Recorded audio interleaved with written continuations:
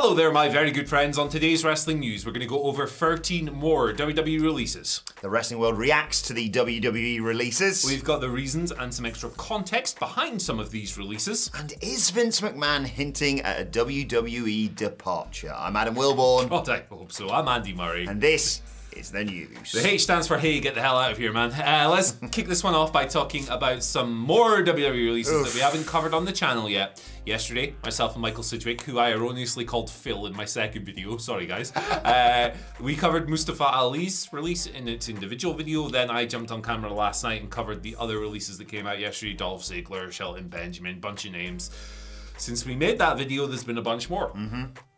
Fightful confirming after our second video came out, Dana Brooke, Massey and Mansoir, the Maximum Male Models.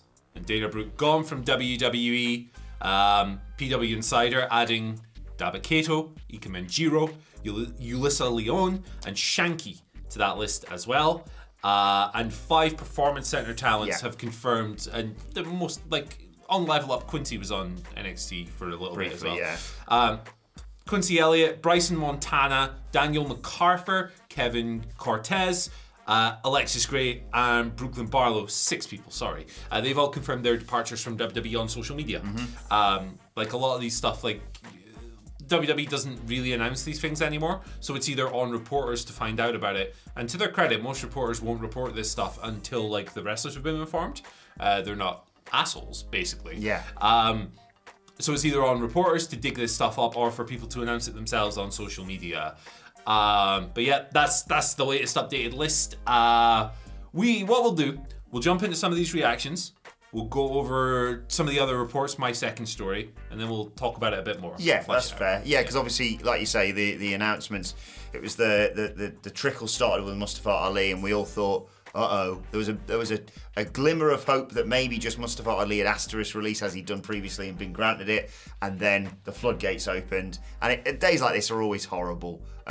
You know, whether or not you like the wrestlers or whatever, anyone losing their job just sucks. And especially bad if you've worked with these people and you're good friends with them.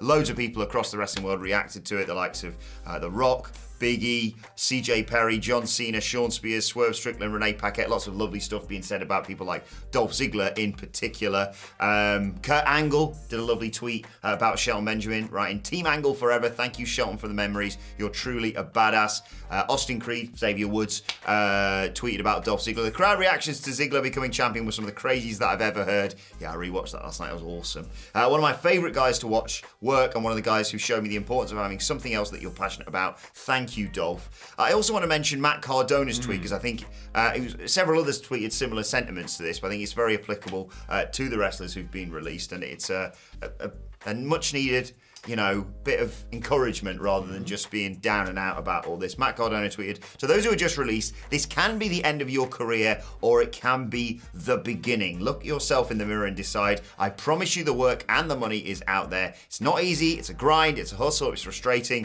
but it can be incredibly rewarding in more ways than one if you work your flipping," he didn't say flipping, "ass off. I hope to see a lot of you down the road." Exactly.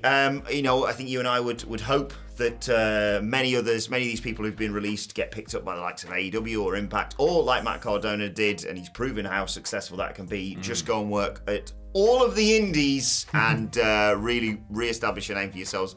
I hope for many of these people that have been released, this isn't the end. Sometimes, look at a Drew McIntyre. This could be the perfect kick up the arse that you need, but I'd never campaign for something like this. No, of course.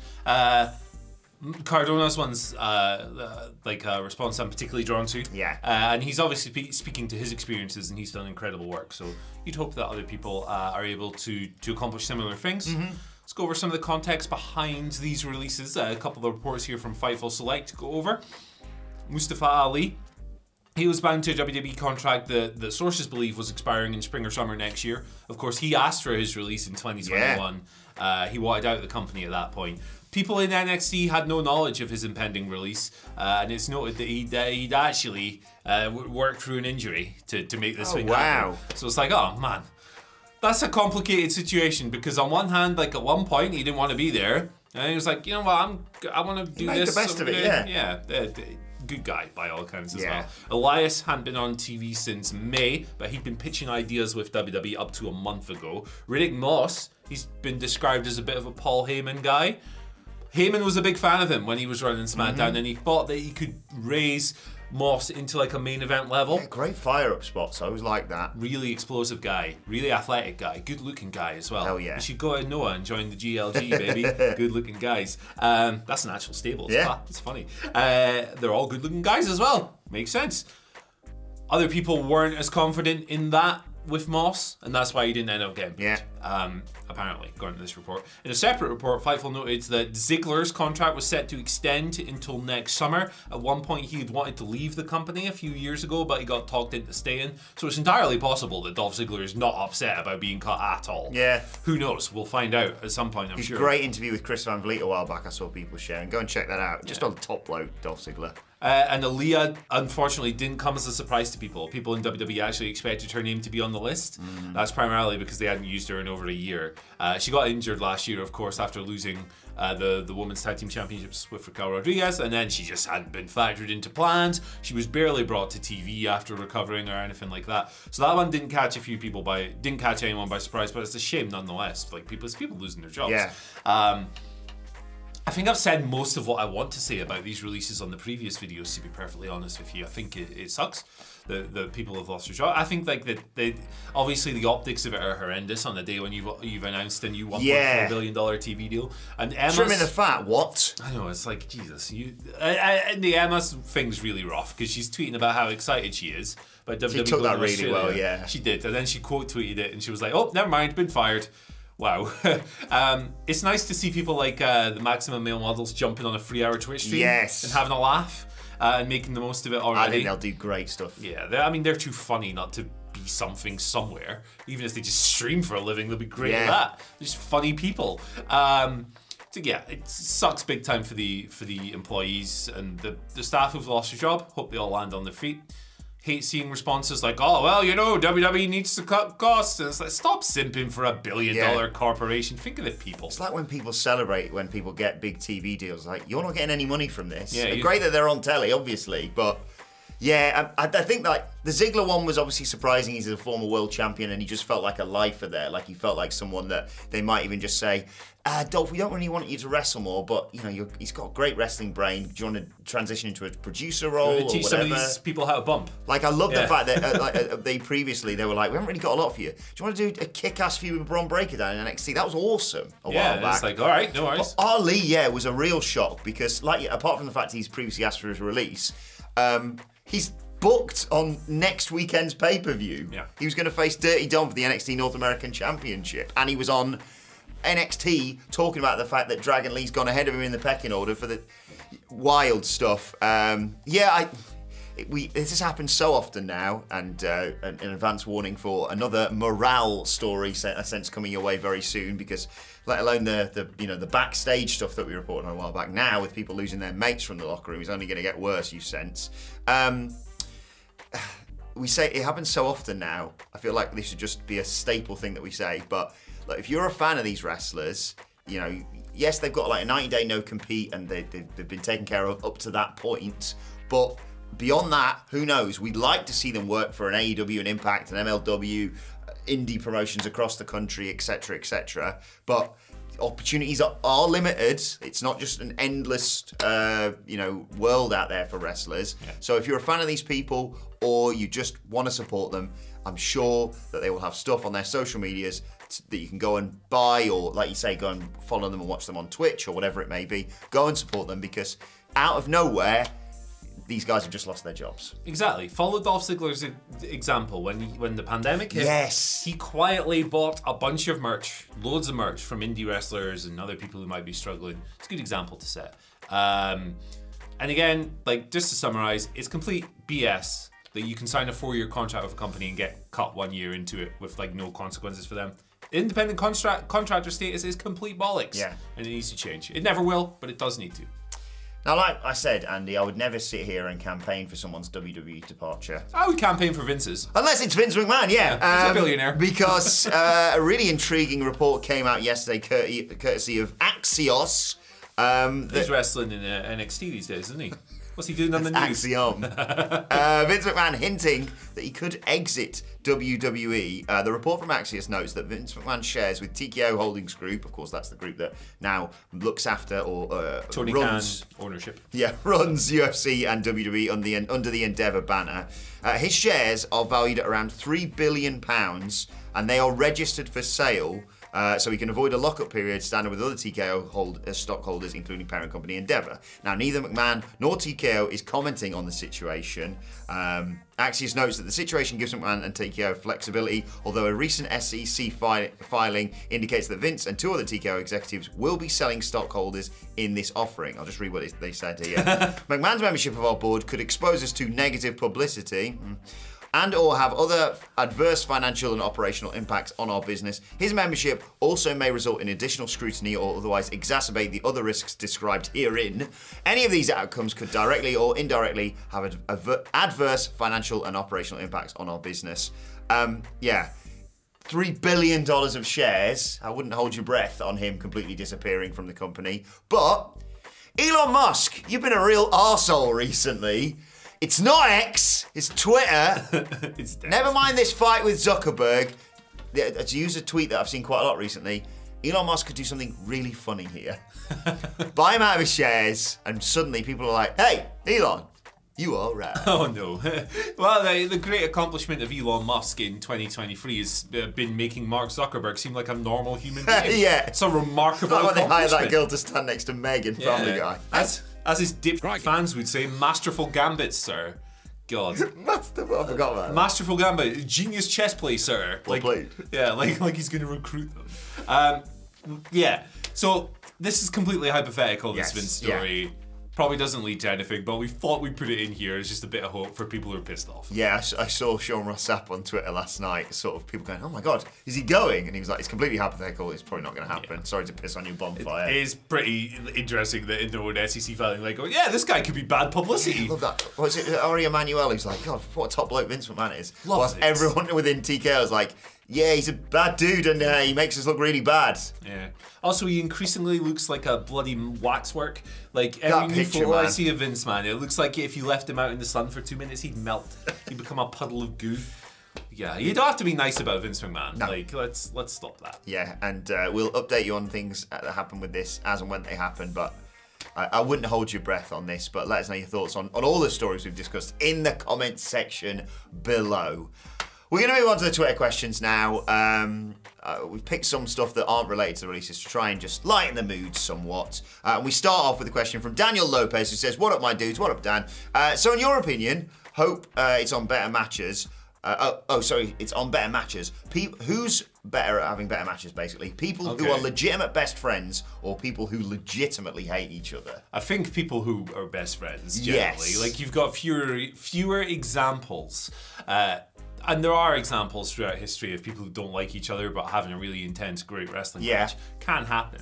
But I think for the most part, if you're on the same page and you want to be fully cooperative and you're like, you just come up with ideas. You brainstorm with people better when you get on with them and when you have camaraderie. And that's what a wrestling match is. It's a performance.